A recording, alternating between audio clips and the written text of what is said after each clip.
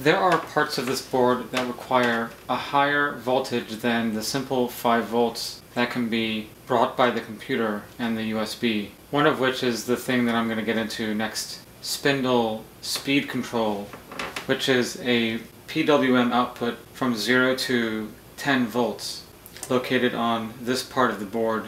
So I'm going to connect an external 24 volt supply to the external terminals for input voltage. To do that, I'll need to move this jumper. Right now the jumper is located in the USB position, and I'm going to change it so it's going to be positioned for external power. You want to make sure that you have the computer not plugged in to the board while you're doing this. Okay, so I'm going to take a small 24 volt power supply. It doesn't have to be a lot of current. This one, I believe it's 1 amp. Yeah, it's 24 volts, 1 amp. And it receives 110 or 220 volts. I'm going to take the output, positive and negative, and bring it to the interface. In these terminals, the red is a positive and the yellow is a negative. On the interface, the positive is this terminal and the negative is this terminal. So I'm going to take the positive 24 volts and put it into the positive input terminal. I'm going to take my negative or ground, put it to the negative input terminal. I'm going to remove the USB just so I can show you when I plug the USB in after it's plugged into the computer. It will not power the board. It will only be used for communication at that point. So it is plugged into the computer. I've plugged it into the interface and nothing happens. So if I plug the 24 volt power in, it should be powered.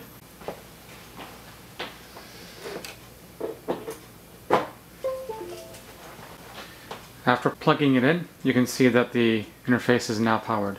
And now the parts of the board that will require higher than 5 volts will now be able to function correctly.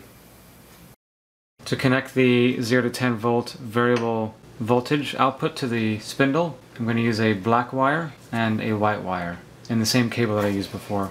Now that we have the external power connected, we can use the 0 to 10 volt. I'll use the black wire on ground. The first pin right here, or the first terminal, is ground, and then skipping one, this is actually spindle error. The third one is the 0 to 10 volt output. It's a PWM output, pulse width modulation, and that's the way it's able to deliver 0 to 10 volts.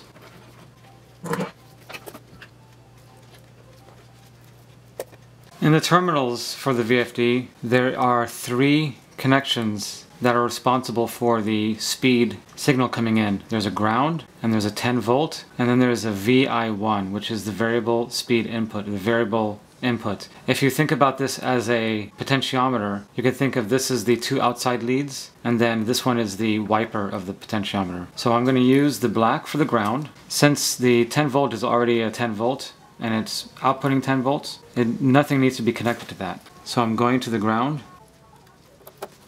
with the black wire that is connected to ground on the Pokeys57CNC, and the white wire, which is the 0 to 10 volt variable output, is going to be on VI1.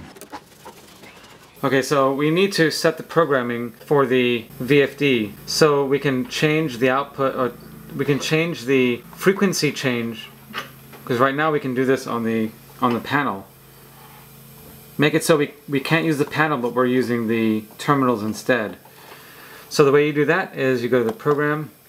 We're going to go to P0708.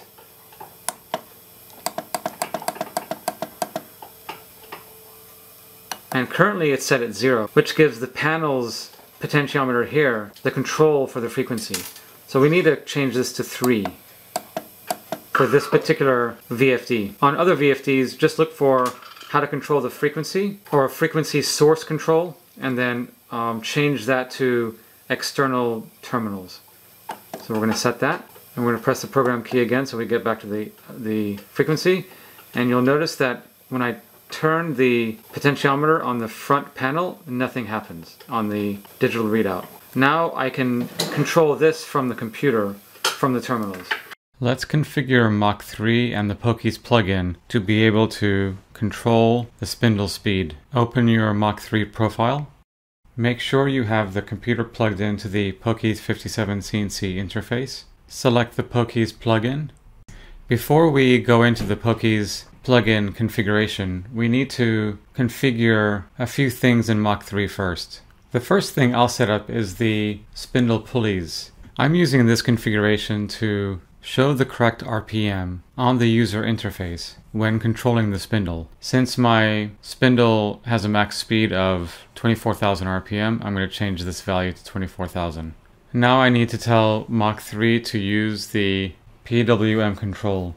Under Config, Ports and Pins, and Spindle Setup, you want to use spindle motor output. Press OK with this dialog message, and you want to make sure that the PWM control is checked. Accept these changes by pressing OK. And now I'm going to make some changes with the Pokeys plugin. Under the plugin control, configure Pokeys57CNC. The spindle speed 0 to 10 PWM output is under the PWM tab. Pin number 17 is the pin that we're concerned with. After a little bit of experimentation, I determined that the multiplier needs to be changed so the spindle speed on the user interface can reflect the actual spindle speed. The value that I determined is 0.00415. I'm not sure if this is the correct value, but it worked for me. Also, the PWM module period should have a frequency of 20 kHz, and I believe I was using 10 kHz. Now I'm going to test the spindle speed and see if the RPM is reflected in the frequency on the VFD. The VFD shows frequency, and the spindle speed is an RPM. You can see that when I change the speed, the frequency changes on the VFD, which is correct. However, you can see that there's a lot of interference on the line. It's getting to the right frequency or near the right frequency, but there's a lot of fluctuation on that line. Use shielded cable for all of your digital lines and make sure you ground the shielding. And there is a good amount of distance between the digital wires and the spindle motor cables. So that is how to connect the spindle speed control to the Pokeys57CNC interface.